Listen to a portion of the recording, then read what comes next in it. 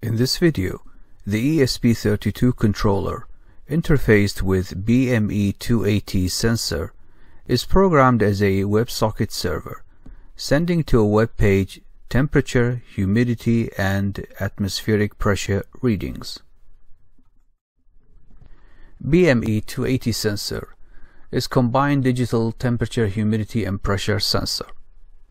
The temperature sensor is optimized for lowest noise and highest resolution, and the range is between -40 Celsius to +85 Celsius.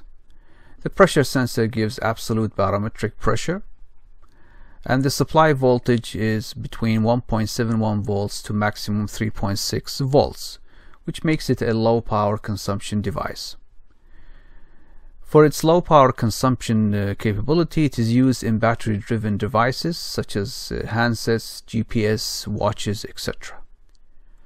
A diagram of the implemented system is shown here.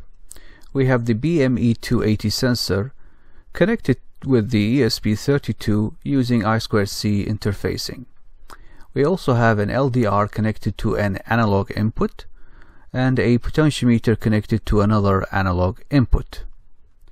The ESP32 controller is programmed as a WebSocket server, sending this web page to a browser, and on the web page we can see the measurements coming from the BME280, which shows the temperature, humidity, and atmospheric pressure. We also have the analog input values coming from the LDR and the potentiometer displayed on the web page.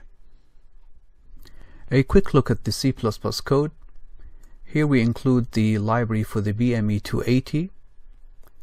We declare an object BME and indicate how the module is interfaced using I2C. So the clock is connected to pin 26 of the controller and the data is connected to pin 27.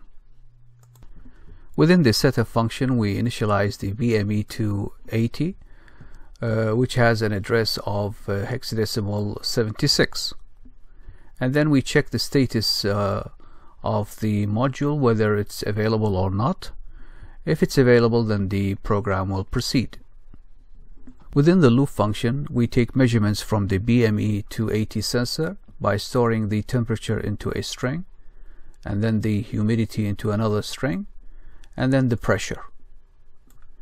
Next, we take measurements from the analog inputs by storing the potentiometer input into a string, and then the LDR input into another string.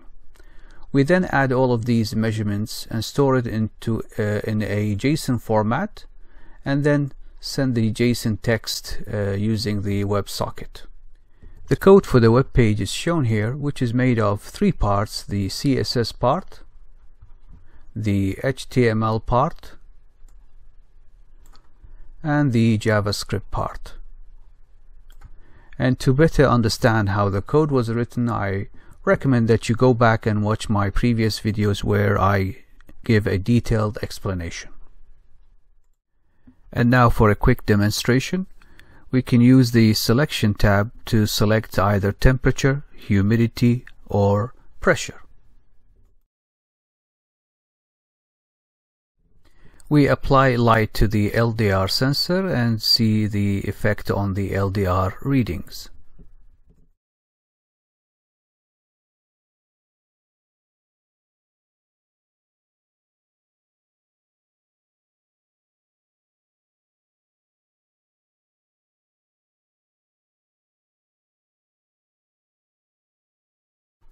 Next, we change the potentiometer value and observe the voltage readings on the web page.